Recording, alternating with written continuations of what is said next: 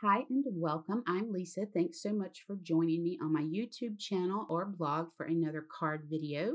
Today I'm sharing some super simple cards featuring the Pink and Main Pen Pals paper pad and Scent with Love stamp set, along with a few other products that will be linked below, and you can find them listed on my blog post as well.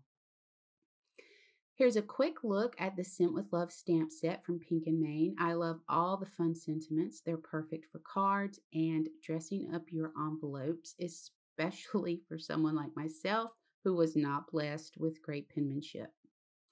I'm going to take a quick peek here at the paper pad, and I'm going to be using the cut aparts during the video.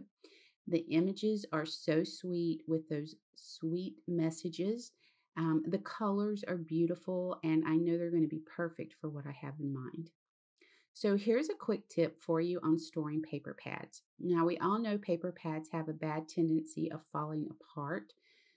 So I just take an extra large stamp pocket and I cut it down and slide my paper pad in, and then I can store the scraps in the back, and I can also store any coordinating embellishments in there with it. And then I have everything in one place, and it just makes things a little bit easier. So I'm going to talk about gatefold cards for just a second. I absolutely love making gatefold cards. They're really easy once you get the hang of them. So I'm going to start with a piece of cardstock that's 8.5 inches by 5.5 inches high. My card size is going to be 4.25 inches by 5.5 inches. So here's the thing. You can score your flaps on your gatefold anywhere you want as long as those measurements equal the width of your card. So I've scored mine at 2 inches, and then I just twist the paper around on my scoreboard and score it again at 2.25 inches. And the reason that I twist it around is because I'm using a mini scoreboard, so the measurements don't go over far enough. So you can see here I've scored at 2 inches and then again at 2.25 inches. So as long as you always remember that, you can score your flaps wherever you want. I've scored them at 1 inch and then at 3.25 inches. It's just completely up to you. I'm going to cut down this pattern paper to 5 3/8 of an inch in height. And then I'm going to make my vertical cuts to create panels for the front flaps of the card. Now, when I'm cutting my vertical cuts, I like to make sure that I'm cutting it so that the pattern continues across the card. And I find the easiest way for me to do this is by cutting the left panel first and then just slide the paper to the left to cut the right panel.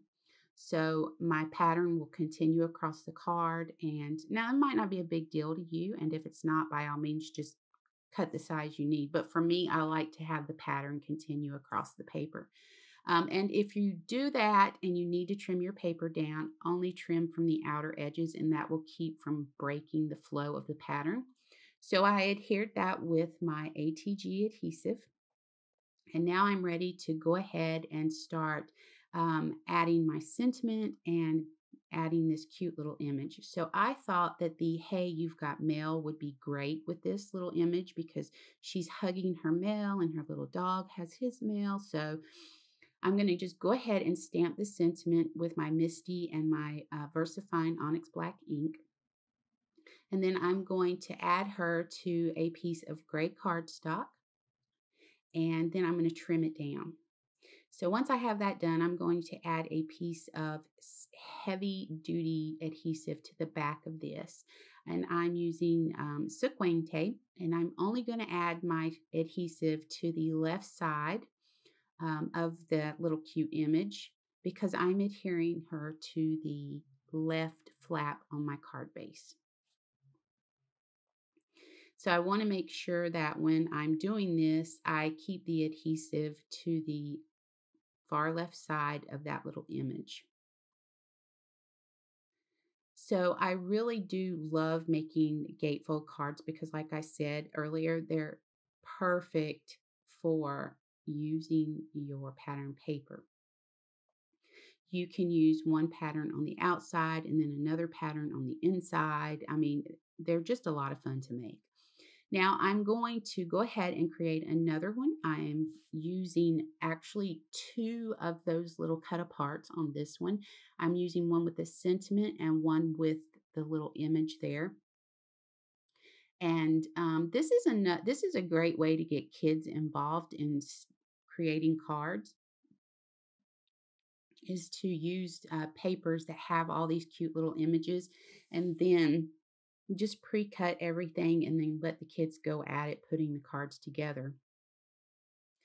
Okay, so I went ahead and I cut all of my pattern paper down to the size that I need. I'm going to take these cute little images and that sweet sentiment, and I'm going to back it with gray cardstock, and then I'm going to adhere it to the front of the card using 3D mounting foam. And I'm going to do that same thing where I make sure that I add the adhesive only to the side that I'm adhering the little image to. So for the sentiment, I'm going to adhere it to the right flap of the card. And for the little mouse at the mailbox, I'm adhering him to the left side of the card. So I want to keep my adhesive to the left for the little mouse and to the right for the sentiment.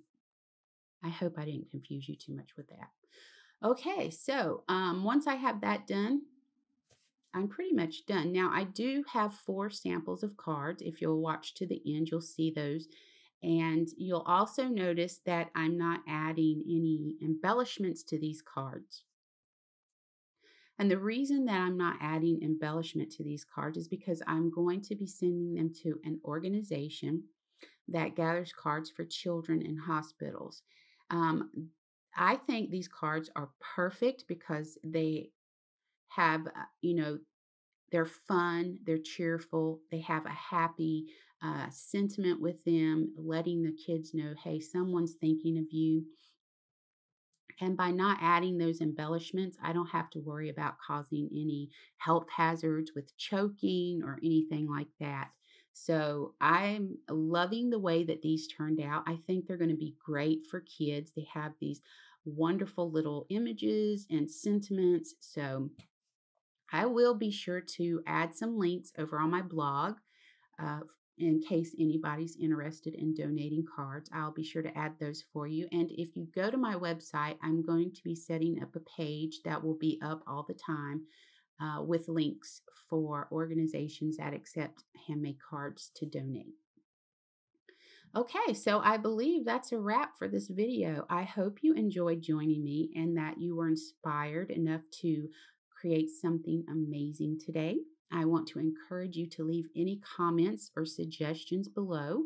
I do hope you'll hit the subscribe button and click the bell to be notified of new content to my channel. Be sure to subscribe to my website when you head over there to check out those links so that you'll get access to my videos before they're published to the public. Now, I don't do all of my videos like that, but probably about 3 a month, I will email out to my subscribers and let them look at those before I put them out. So, as always, know I appreciate you so much for taking your time to watch this video. And until next time, my crafty friends, keep crafting.